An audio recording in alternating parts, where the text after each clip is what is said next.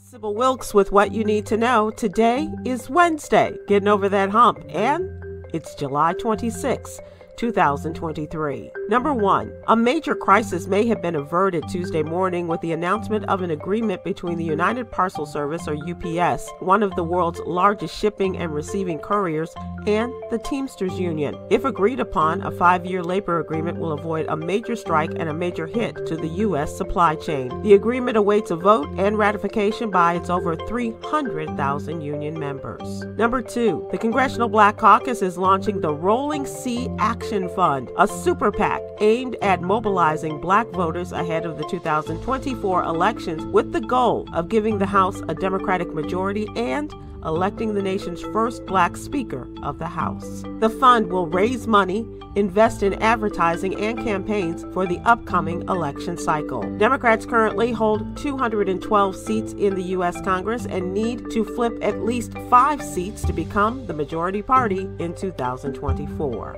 Number 3.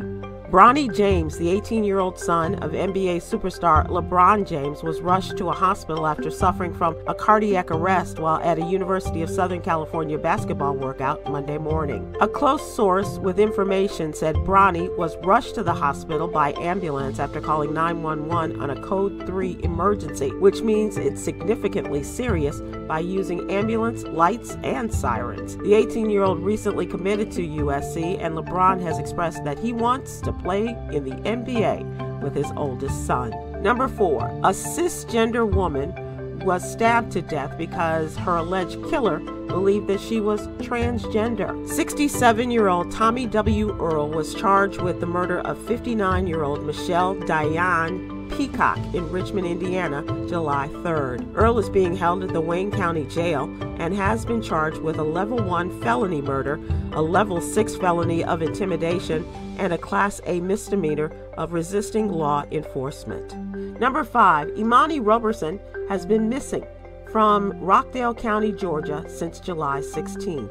The 30-year-old mother of 4 owns a white compact SUV that was last seen on Plantation Road in Conyers, Georgia. The tag on the SUV is Georgia plate CRA7038. Anyone with information on Imani's disappearance, please go to the Black and Missing Foundation website.